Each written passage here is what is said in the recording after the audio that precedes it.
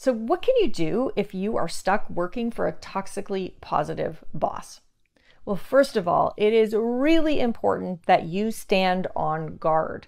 It's important that you keep anticipating what could be coming at the team, that you stay connected to people outside the strange bubble of happiness and positivity that your boss lives in, and keep ways to mitigate risks even from, other folks who are engaged, because ultimately pretending that everything is going to go well doesn't work for very long.